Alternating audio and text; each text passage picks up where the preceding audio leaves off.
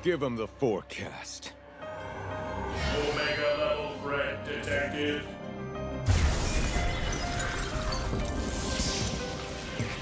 Ancient sands, heed my command and reclaim these relics of hatred!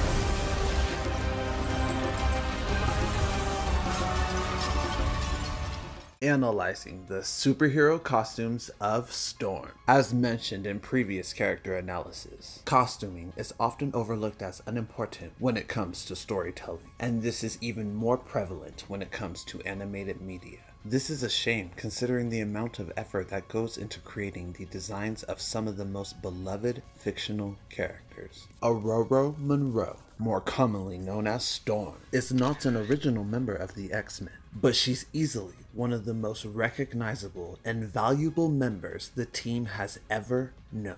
An Omega level mutant with the ability to control the weather to such extremes that she could devastate the planet. Storm joined the X-Men in 1975 as the second wave of mutants to replace the original team, created by Dave Cockrum and Lime Ween. I'm pretty sure I mispronounced the second one's name, so I apologize in advance, but it will be on the screen. Storm has easily cemented herself as not only one of the most important X-Men, but one of the most important superheroes in the entire genre.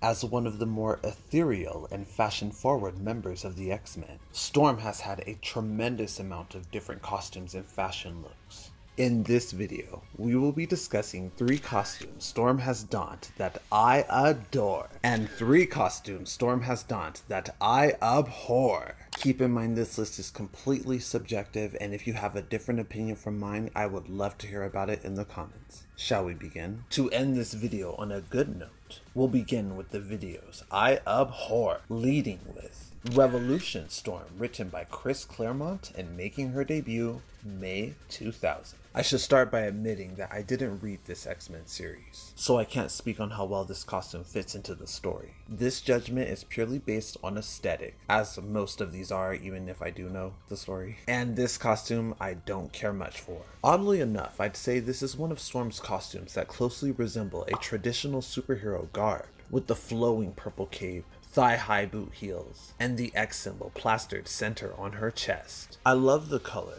and although Storm isn't adverse to being seen in purple, this amount is way too distracting. This costume honestly strikes me as something Sindel would keep in her wardrobe. As lovely as this costume is on its own, it doesn't fit Storm's goddess of nature vibes. But somehow I feel like it works when attempting to appeal to Storm's mystical ties. Even though this costume isn't hideous, it definitely isn't one of my favorite designs for Queen Ororo. Next, we have X-Treme Storm, also written by Chris Claremont and illustrated by Salvador LaRocca. This team made their debut July 2001, and the entire X-Men roster during this era screamed superhero meets Y2K. Taking a note from Great X Mentions, a fantastic channel covering X-Men news, the red is way too bold and distracting. Storm's colors were based on her entire team's theme, leaving no room for unique color patterns. And honestly, the entire squad's designs share a lot of similarities. This isn't something I typically consider a bad thing, like the Sailor Soldiers, or even the X-Men Evolution iteration of the X-Men. But for characters as unique as the X-Men, and Storm particularly, I don't think this was a good call. Almost everyone shares this blinding red and faint blue color palette, along with oversized cuffs. This kind of reminds me of Carol Danvers' most recognizable costume when she was known as Miss Marvel, minus the cape, of course. I do like the headdress and the high ponytail, but I like this hairstyle much more during Hickman's run. Once again, I don't think this costume is particularly hideous, but as mentioned with the previous look, it doesn't give ethereal weather witch, and that's what I'm looking for when it comes to Storm. We end the outfits I abhor with one of Storm's most divisive costumes during her entire career. Storm's punk design created by Paul Smith and Chris Claremont. You either love or hate this design. and I'm clearly not a fan. As I researched Storm for this video, I learned that this design wasn't intended to be taken seriously or be a costume Storm wore for a significant amount of time, making me even less inclined to like it. I find it fascinating how divisive this costume is though. You either love this look with all your heart or detest it with a passion. One of my favorite physical attributes about Storm has always been her big, bountiful, gorgeous, thick hair. Seeing it relegated to a mohawk just doesn't work for me. I do, however, enjoy this hairstyle combined with her 90s animated costume. And even though I'm not against a character radically changing their style, this was not a time it pleased my personal taste. Clad in black with leather pants, a tube top, and a matching vest topped off with a studded choker. Like the previous costumes, I do think this is well crafted. It's aggressive, sharp, and loud. Polar opposite attributes to Storm's aesthetic. I do enjoy this look more when Storm wears a crop top with it, particularly when it's white. But overall, the punk style has never been something I've warmed up to for the goddess of the elements. I've only just recently warmed up to the mohawk. Now for the costumes I adore, leading with Classic Storm, created by Len Wein and David Cockrum. I'm sure I'm saying that wrong, but nah. I apologize. In making her debut in the first issue of Giant Size X-Men, May 1975. Storm's original design is forever iconic.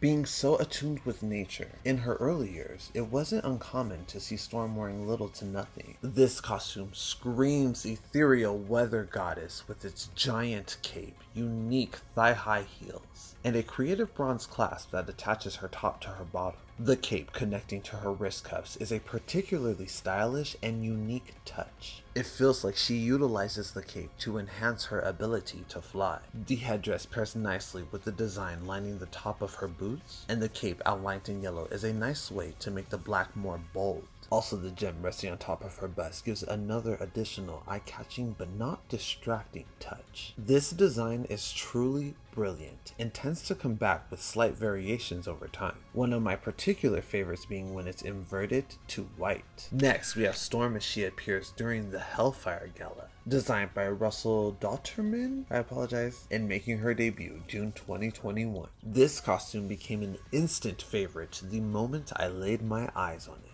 Storm showed up to the event wearing a black sleeved leotard with golden pointed African warrior shoulders and matching rings around her wrist and neck that are typically only worn by married women in South Africa. I'm pretty sure Storm wasn't married at this time, but the accessory is extremely welcome. It's also a sign of wealth. Storm's hair is one of my favorite parts, being a thick cloud to blend with a perpetual storm she generated in place of a cape.